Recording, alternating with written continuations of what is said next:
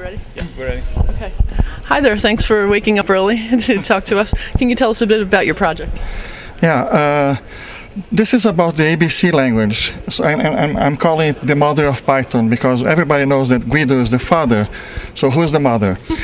The mother is the ABC project where Guido worked for several years before designing Python. And in that project, their goal was to design a language that was easy for beginners. So, for instance, you can see that the for loop in that language is exactly like the for loop that we have in Python, because everybody knows this is much better. Even other languages these days call this for loop the enhanced for loop, right? Mm-hmm. We've always had the enhanced for loop because we inherited it from ABC. All right, so what makes this significant now? Is this just for historical purposes, or is it still used commercially? No, this language is pretty much dead.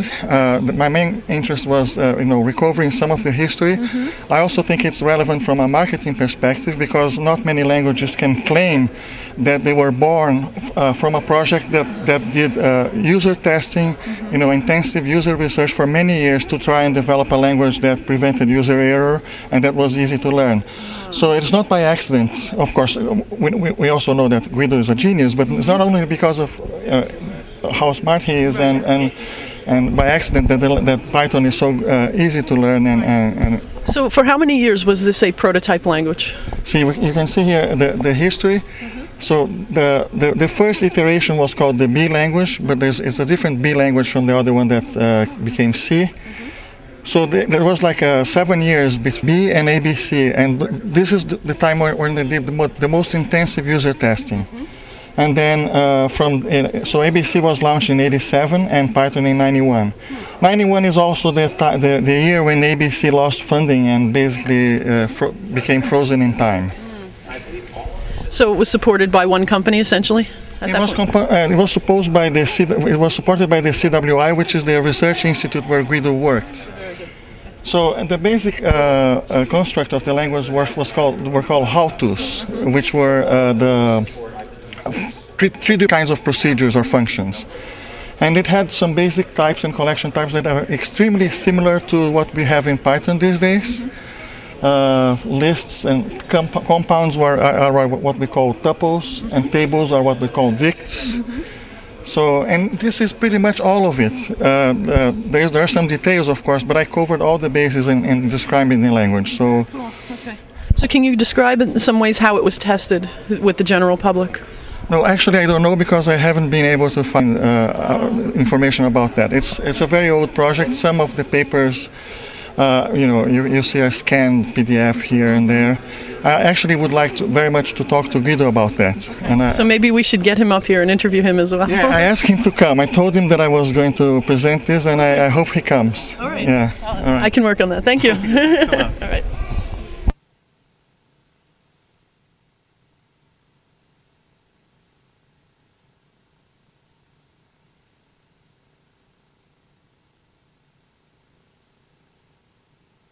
All right, so we're talking about the ABC language, which preceded Python, and Guido was joining us here. I'm really happy to have him. So we had some questions before that were unanswered, like historical references in terms of how it was tested. So can you talk a bit about like what public testing went on, so you can determine what was a good model and how long that went on and so forth? Honestly, I don't remember a whole lot about what we did for testing. I know that we had one person on the team who picked out a person in our organization, CWI, who did not know programming at all, and he taught her programming over, as what I remember, probably the course of half a year or so.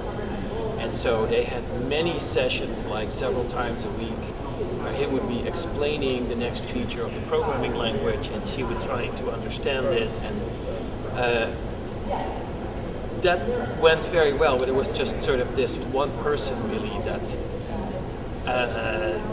was being taught the language. And as far as I know, we didn't actually at the time change the language as a result of that testing. What did come out of that was that the documentation that this person was writing became much better, because he sort of he experienced firsthand. I mean, he had written a draft of the book about ABC that he was using, and so he would find all the spots in the book where he had forgotten to explain something, or thought that something was obvious, or in some cases found out that something he didn't have to explain something because the people would understand it immediately. Okay.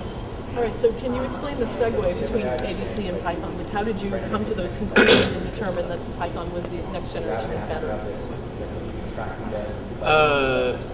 Well, so after the ABC project died, I did other things, and a few years passed, and I sort of, I guess during that time, I was always ruminating about ABC's failure, because there were some internal political forces, but there was also some sort of things in the design or the implementation of the language that I personally sort of realized were part of the problem.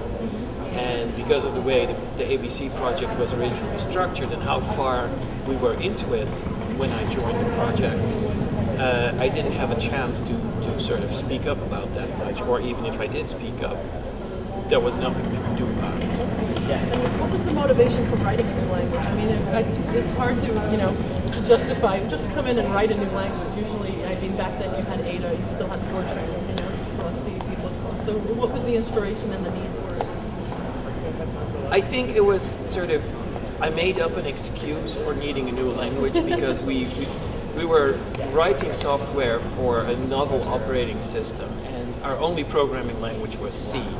And I realized that many of the things I was doing, that just was a lot of work to write all that code in C. And of course, C doesn't have much of a standard library, and there wasn't that much of a sort of open source third-party library ecosystem for C. Anyway, the only alternative was writing shell script in a very primitive version. Are you ready? Yeah, we're ready. Okay. Hi there, thanks for waking up early to talk to us. Can you tell us a bit about your project? Yeah, this is about the ABC language, so I'm calling it the mother of Python because everybody knows that Guido is the father. So who's the mother? The mother is the ABC project where Guido worked for several years before designing Python. And in that project, their goal was to design a language that was easy for beginners. So, for instance, you can see that the for loop in that language is exactly like the for loop that we have in Python, because everybody knows this is much better. Even other languages these days call this for loop the enhanced for loop, right? Mm-hmm. We've always had the enhanced for loop because we inherited it from ABC. All right, so what makes this significant now? Is this just for historical purposes, or is it still used commercially? No, this language is pretty much dead. My main interest was, recovering some of the history. Mm-hmm. I also think it's relevant from a marketing perspective because not many languages can claim that they were born from a project that did user testing, mm-hmm. Intensive user research for many years to try and develop a language that prevented user error and that was easy to learn. So it's not by accident. Of course, we also know that Guido is a genius, but it's not only because of how smart he is and by accident that Python is so easy to learn and So for how many years was this a prototype language? See, you can see here the history. Mm-hmm. So the first iteration was called the B language, but it's a different B language from the other one that became C. Mm-hmm. So there was like 7 years between B and ABC, and this is the time when they did the most intensive user testing. Mm-hmm. And then so ABC was launched in '87 and Python in '91. '91 is also the year when ABC lost funding and basically became frozen in time. So it was supported by one company essentially? It was supported by the CWI, which is the research institute where Guido worked. So the basic construct of the language were called how-tos, which were three different kinds of procedures or functions. And it had some basic types and collection types that are extremely similar to what we have in Python these days. Lists and compounds are what we call tuples, and tables are what we call dicts.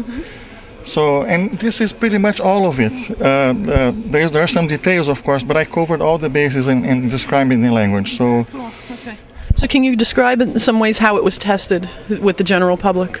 no, actually, I don't know because I haven't been able to find information about that. It's a very old project. Some of the papers, you see a scanned PDF here and there. I actually would like very much to talk to Guido about that. And so maybe we should get him up here and interview him as well. Yeah, I asked him to come. I told him that I was going to present this, and I hope he comes. All right. Yeah. All right. I can work on that. Thank you. All right.